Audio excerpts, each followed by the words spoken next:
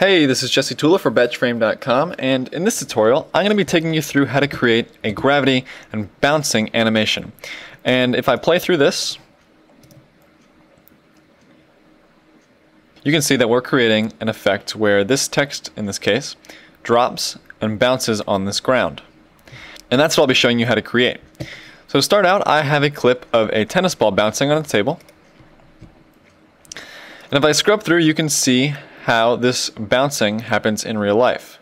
You can see that it starts up high, and every bounce gets slightly faster and slightly lower. And that's the look we're going to be mimicking in After Effects. So I'm not going to be tracking this and attaching it to a layer, although you could do that.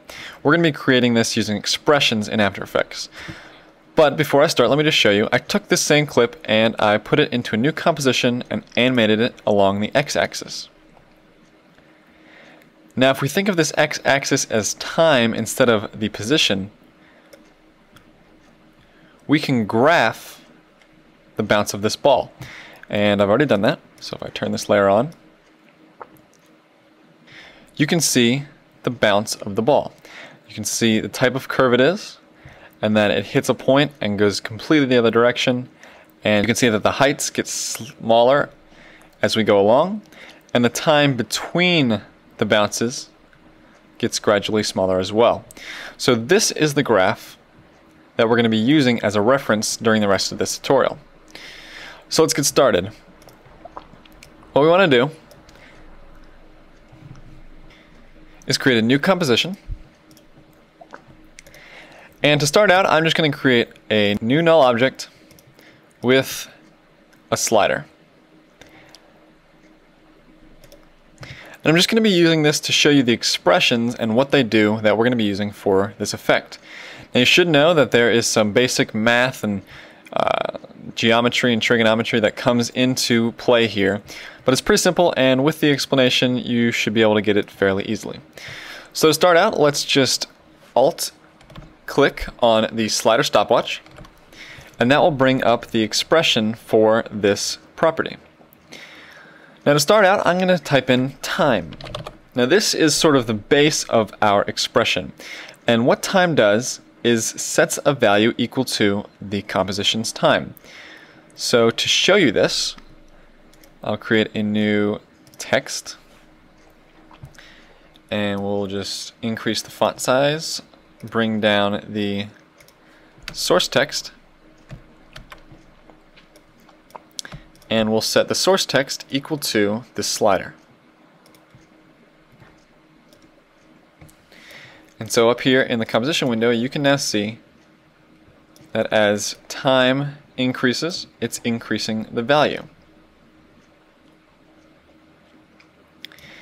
And using time is what makes our whole expression possible, because if it wasn't for a constantly changing value, our expression would only create a static animation, so there would be no animation. So using the time function is the base of our entire expression. Now the next thing we want to do is create the start of our curve. Now right away we're not going to have that bouncing curve that I showed you from the video, but we will get there eventually. So to start out, I'm going to type in a math function, and more specifically the cosine function. So to do that, this is case sensitive. I'm going to type capital M math dot cos for cosine, and then in parentheses we'll type time. And now we have our expression. And now to show you what this is doing, I'm going to open the graph editor, this icon up here, and we have to turn on the graph for this expression. And so now you can see the graph we created. And this is just a standard cosine graph. So this cosine graph is what we're going to use and manipulate to create our bounce. Now you may be wondering why we're not using the sine graph. Now I can show you why. I'll duplicate this, and we'll change the expression down here, go back to our normal view, we'll change this to sine. And if we graph both graphs, you can see that they're slightly offset. Now I'm just going to show you just the sine graph, and you can see that our sine graph, if I zoom in here, is starting from the origin. Now that won't work for us because we want our bounce to start from its highest point and work its way down. So if we were using the sine graph, our object would start at its lowest point and bounce up to its highest and then slowly go down from there. We don't want that to happen, obviously. We want to start from way up, and that's why we use the cosine graph, because the cosine graph, you can see, starts from its peak point. And that's what we want. So once again, I'll show you these side by side. The cosine graph starts from up here, whereas the sine graph starts from the origin. So we can delete this. Oops. Just the one. And we have our cosine graph once again. And now if we zoom in here, you can see we start at the highest point, go all the way down, and then back up. And you can see that our graph repeats at around 6.5, a little less than 6.5 seconds. Now the reason for this is that in After Effects, the curve is based on radians, not degrees. So this would be 360 degrees, which is also equal to 2 radians, which is 2 pi. And if you know that pi is 3.14, 2 pi is 6.28, which is right where this graph repeats. So in order for us to be able to talk about this curve in terms of seconds, instead of in terms of radians, we have to add a little bit to our expression. So we'll open that back up. And we are going to multiply time by 2 pi. So put in times 2 times, and for pi in After Effects there's actually a JavaScript function which is just capital M math dot pi, which is pi, both capitals. And if we click off and go back to our graph editor, you can see that our cosine graph has become skinnier, but if we scrub to the beginning and look at where our curve now repeats, you can see that our peaks happen every second. And that'll make it easier later on when we want to control how frequent the bounces are going to be. Now the major problem with our graph right now is that it doesn't look like a bounce path. You can see that if we take the center point or the origin of our graph, we actually have values that go below 0, which wouldn't work for us. We need our values to always stay above 0, and after each peak we need a hard corner and the graph to go back up again. Now this is actually fairly simple to do. What we're going to do is take the absolute value of all of our values. What absolute value does is makes any number positive. If it's negative, it's going to be positive. If it's already positive, it's going to stay positive. So -1 would become 1. And what that's going to do is flip all of the graph that takes place below the origin. And that will create our bounce look. So what we're going to do is go back out of our graph editor, and we're going to wrap this entire function in our absolute value function. So we're going to type in once again math dot, and this is ABS for absolute value. And we'll add our opening and closing parentheses. And if we go into our graph editor now, you can see what we've created. We have only positive values. You can see the 0 or origin is down here. And after each peak, we have a sharp corner and the graph goes up once again.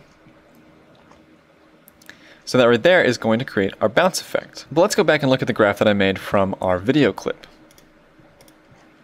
You can see that the graph that we have, each hump is the same height. However, in our video, the graph gets exponentially smaller. And notice that it does get exponentially smaller. So we are going to have to use an exponential function to mimic this look. So let's go back into our comp that we're working on. And I'm going to create a new null object to show you the exponential function. And we can turn off the graph for this one.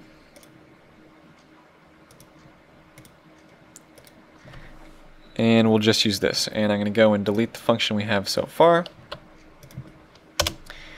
And we'll start out with our basic exponential function that uses time as its variable. So math.exp, and inside the parentheses we'll put time. And back into our graph editor, you can see that our exponential curve is slowly going up. It is creating the curve we want, but we want our value to slowly go down. So the easy way to fix this is just to make our time negative. So negative time, go back into our graph editor, and now you can see we have that exponential decay that we were looking for. So if we go back to our curve, you can see that exponential decay here, which is similar to what we've got right here. So what we need to do now is combine the exponential decay with our cosine function that we created. But before we do that, I want to look at where this decay ends. So I'm going to zoom out here. And if we watch this value over here, and we scrub through, you can see that right about at 5 seconds or so, it finally reaches 0. Now the problem with an exponential function is that it never truly does reach 0. If we look into this, you can actually see it. It does say it's 0, but there really is a value here. There's always going to be a value. It never hits 0. And this is a problem because if we use this as our decay, our effect will never stop bouncing. It's always going to have a little bit of an up and down wiggle until it becomes non-apparent. But this won't work for us. So we'll need to keep that in mind. Now another thing I want to do is be able to change the decay based on seconds and not just a number. So to do this, we're going to have to find where our value reaches 0. And as I said before, it was right around 5 seconds. So if I zoom in here, you can see that the curve is not hitting the ground or between in the 5-second range, but it is at 0, and that's what we're going to worry about right now. So if I scrub back, and I'm just going to go through frame by frame until it hits 0. So you can see right there, 0. And we're at 5 seconds, 8 frames, which is 5.3 seconds if we have 24 frames per second. So 5.3 is our number there. And I'm going to go back into our expression, and I'm going to do negative time times 5.3. And we'll go back to our graph editor. We'll zoom out, and actually we'll zoom back in, but we'll zoom in towards the beginning of the comp. And now if we go to the end of the graph to where this hits 0, if we go through frame by frame, you can see that we now hit 0 at 1 second. So later on, when we create our controls for this expression, we'll be able to use a number in terms of seconds to tell After Effects when we want the decay to end. So we can now use this new function in combination with our cosine function to create a cosine function that has a decay. So what we'll do is we'll copy our exponential function and multiply it by our cosine function. And now we can delete the second null. So if we take a look at our graph, you can see that something's happened to it. We have one little point, but then after the second hump, it just kind of goes flat. Now the reason for this is that the combination of our decay and our frequency have caused our graph to decay too quickly. So we can fix this by either making our decay take longer or by increasing our frequency, and that's what I'm going to do. So we're just going to multiply this by a number, and I'll just choose 5. So 5 times time times 2 times pi. And now if we go into our graph editor, you can see that now we have that decaying cosine graph. And if we look at this and then we look at this, you can see how similar they are. So that's what we've been trying to create.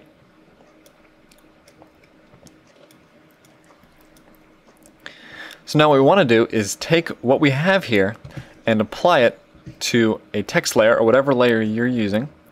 And we'll add some controls to make it more user-friendly, and we'll add a little bit of a script, because if we zoom in here, as I said before that the exponential graph never actually reaches 0, you can see that as I scrub through, there's always going to be some sort, and it's kind of invisible here, but you can see that our bouncing lasts for much longer than we want it to. So we'll create an expression to fix that. So let's get started. We'll just stay in the same composition, and I'll create a new layer. And this will just be our floor, if you want to call it that. Oops. We'll scale this down in Y. And we want this to be 100 in X, not 0. And so we just have this fake floor. And we'll put our text on top of that.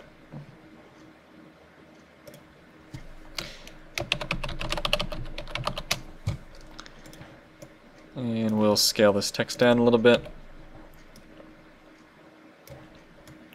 And we'll just put it on our floor. Now, so you know, wherever you put your object is where the floor is going to be. So you don't want to put it at the top, you want to put it at the lowest point you want your object to be. Whether it's text or a solid, whatever it wants to be, put it at the lowest point. So now we can go into our null and we can copy this expression. Control C, go into our expression, hit P to bring up the position. Alt click the stopwatch and paste. Now we're going to get an error when I click off. After expression warning must be a dimension of 2, not 1. Now the reason for this is that our expression is only creating one parameter. And we need both an X and a Y for our position to work. But the only position that needs to be animated is the Y-axis. So what I'll do is set this whole equation equal to Y. So capital Y equals. And at the end of a line, in case you're not too familiar with JavaScript, we need to put a semicolon. And we'll hit enter. And we're going to take the position, so the current position, and to get that you just type in position, minus 0, because we're not changing the X, comma, and our Y. And both of these Y's must either both be lowercase or both be uppercase. It is case sensitive. And you could have named this anything you want. You could name this Y position. You could name this anything you want as long as it's the same here as it is down here. And we'll put another semicolon down here. So now if we scrub through, you probably can't even see it on the screen recording, but we have a tiny bit of movement. Now the reason that you can barely see it is because right now our function is creating a number between 0 and 1, which means that the most it's ever moving up is 1 pixel. So obviously that's not going to work for us. So what we want to do is multiply this entire function by a larger number, which we're going to be calling the amplitude. So we'll do 800, which is just a random number. You can make it whatever you want. And we'll multiply it by our entire expression. So I'll wrap it with parentheses. And now you can see that our text starts way up high. And as we scrub through,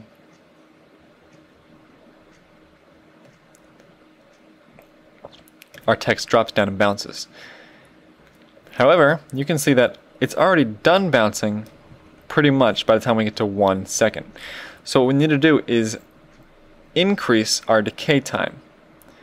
So what we'll do is after our multiplied by 5.3, we'll divide by the number of seconds we want our decay or our bounce to last. So let's say I want this bounce to last for 5 seconds. I'll divide by 5. And now you can see that our bounce stays larger, and if we zoom out you can see it keeps on bouncing until we get to 5 seconds, at which point it's just kind of wiggling at the bottom, which we will fix later on. So now it's just a matter of playing with our amplitude, our frequency, and our decay rate to create a bounce that looks good. And you can always go back into our graph editor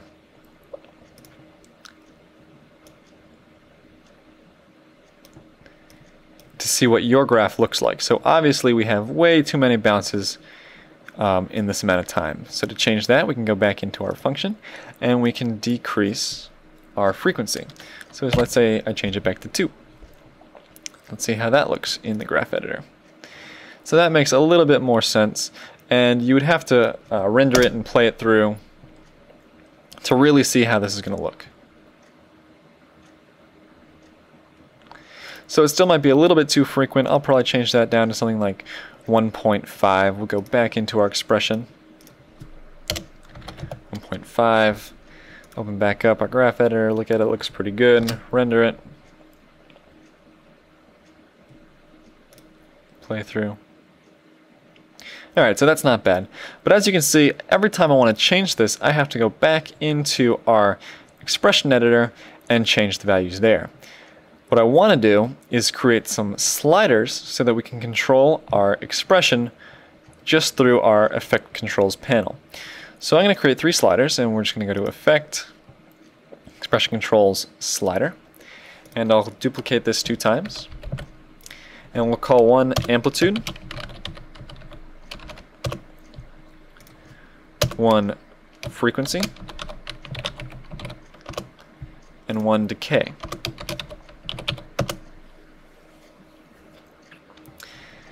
And then, here's where we're going to get a little bit tricky if you're not used to JavaScript with our expressions. So we're going to create some variables. We'll call one amp for amplitude. And we're going to set this equal to this first slider. And to do that, I can just choose the pick whip and drag it up to our slider. So our amplitude is equal to our first slider. We'll create another value called for frequency, so FREQ for frequency, and we'll pick whip our second slider. And make sure you're ending these lines with our semicolons so we know that there's an ending to the line. And the last one, decay.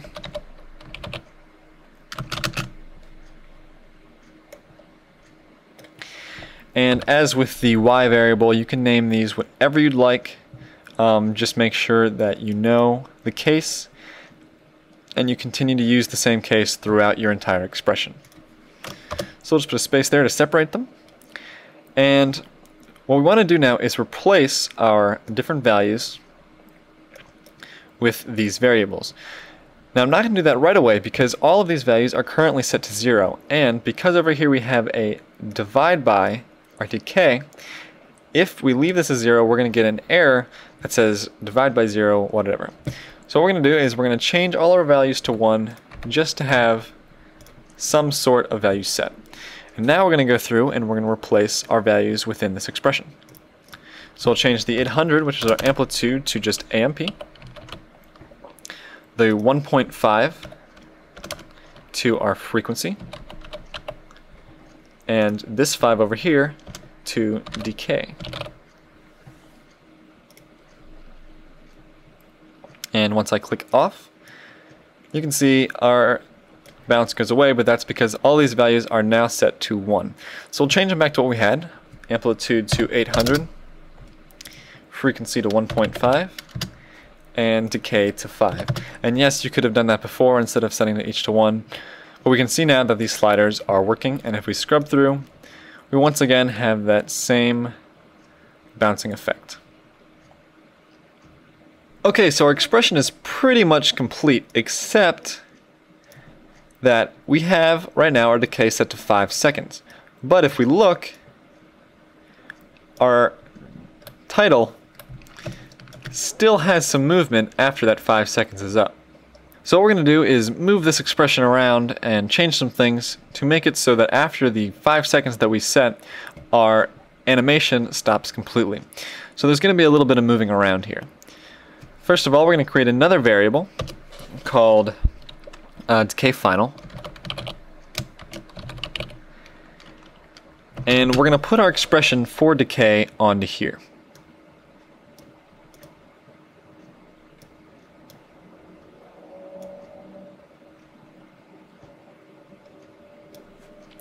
I'm going to cut this and paste it over here.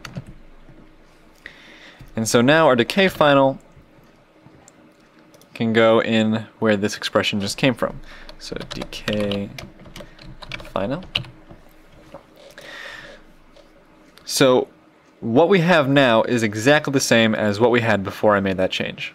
You can see our animation still happening just as it was. All I did was turn the last part of our expression and made it equal to a variable, and then we replaced that part of the expression with the variable. So it's all just rearranging right now. But the reason for this is because after the 5 seconds, we want this value to stay 0. So to do that, we're going to create an if-then statement. So we'll type in if, and this should be lowercase if, parentheses, if the decay, which is our value that was set up here. So if our decay value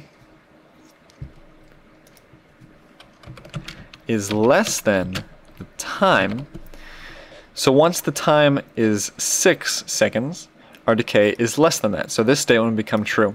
So once our time becomes greater than the decay we set, we want this function or this expression to stop working. So we'll type an opening bracket, hit enter twice, and type a closing bracket. So if the decay is less than the time, we want our decay final to be equal to 0. So what that's going to do is once our time is greater than 5 seconds, the second half of this expression right here, where the decay final is going to be equal 0. And because we're multiplying by 0, the expression is going to end up equaling 0, so there will be no animation. So let's look at this. We still have our bounce, and we'll zoom out here. We still have our bounce. It gets smaller and smaller. But once we hit that 5-second point, even if I zoom in all the way here, you can see 5 seconds, there's still a little bit of bounce. After 5, the animation is stopped completely. Now the issue with this can be seen if we go into our graph editor. If we zoom way in here,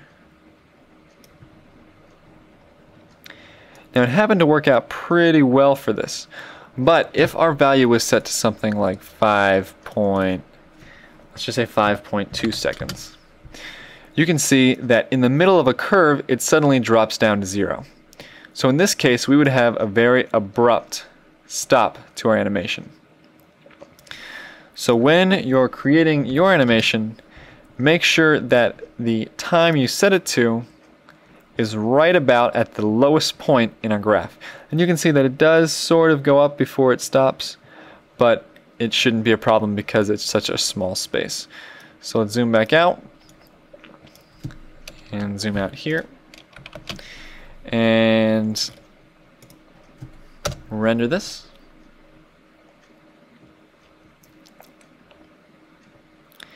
And so you can see we have our bounce. Now one more thing, if we go back to our original curve, is you can see that over time the bounces happen more often. And here's where another benefit to our expression controls comes into place. You can see right now we have a frequency of 1.5. We're going to use that value and we're going to keyframe it so that over time our frequency increases.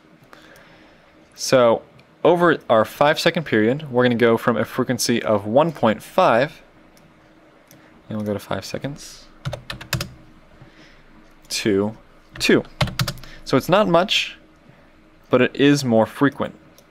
And if we render this, I know you can't see it too well, but it does create a little bit more realistic of a bounce.